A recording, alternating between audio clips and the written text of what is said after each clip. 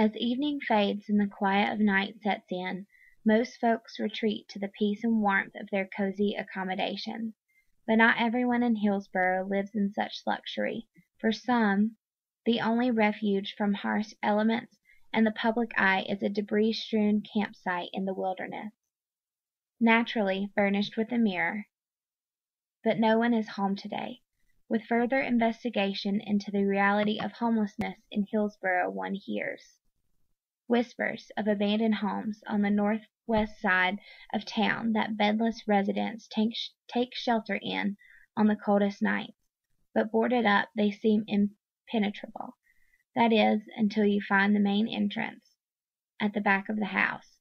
One peek inside confirms your suspicion. Yet any broader perspectives of homelessness in Hillsborough, beyond these abandoned scenes, remains elusive and faceless. It's not until you find your way to the parish house of St. Matthew's Episcopal Church and discover the servant mission heart of congregations in the local church circuit that you finally hear of the Reverend Ronnie Terrain. Ronnie has always lived with his wife, Sharkita, in a home full of children, and the homeless have never been far. At first, just acquaintances at church and school, they have become lifetime friends. My heart just went out to them, he reflects. We did what we could, and it was by the power of the Lord. After working as a local missionary in October 2004, Ronnie shared with Sharkita a new burden. God wants us to give his people a place to eat, to sleep, to relax, to meditate, to pray.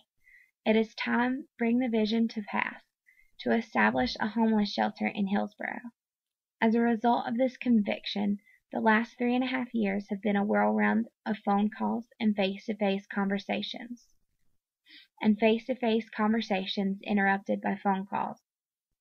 Acting on his vision, Ronnie helped organize forums that brought together community members, city officials, and the homeless, and ultimately resulted a united commitment to the Orange County 10-year plan to end chronic homelessness.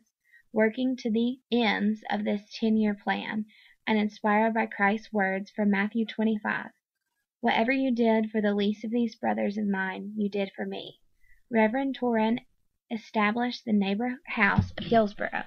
It has been uniting teams of volunteers from local congregations and university associations to serve meals out of the back of cars since early 2005. From these humble beginnings, the operation has grown to the capacity of delivering nearly 80 bagged meals every night, Monday through Thursday, to centralized locations in the north and south of town. Today, all the regulars are out: Michael, Bill, Donald, Mark, Henry, Glenn. They start hanging around Fairview Baptist some 45 minutes before the scheduled meal delivery. While back at the Food Prep Center, volunteers from Lattice Grove Baptist Church count boxed-up meals and worry, will there be enough? As we wait back at Fairview Baptist, let's meet George Vargo, with painfully poor circulation in his legs. His doctor has been wanting to amputate, but what's the use when at 82 years old he needs his legs to drive? And he can still move like this. Standing by his car in the parking lot, George recalls how his father, a farmer who left Hungary to escape the forces that perennially left him with only a fraction of his crop, warned him that the same would come to pass here in America. And with a half-defeated laugh, George admits, with all the money they are taking out of every dollar, it's dang near happened. When the procession of vehicles carrying food finally arrives, all who have come for a meal, the poor, the sick, and the homeless, gather at the rear hatch of the car to bless the food. Then each proceed to pick up a bagged meal and run through the line a second time to snatch up any leftovers. Of course, it's not always 72 and sunny at dinner time. Even in the midst of a tornado watch and severe thunder showers, people still need to eat. Through weather fair and foul, Glenn's been a faithful regular at the Neighbor House. On the street they call him Dink. Why? You'll have to ask him yourself. Regardless, his charisma is hard to miss. You think we doing all right with these meals? Let me break it down for you, man. Donald comes over and interrupts with a jovial embrace.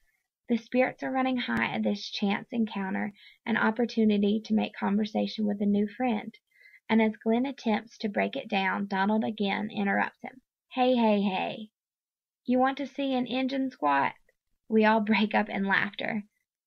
But once you spend some time with Glenn, you hear a much different story.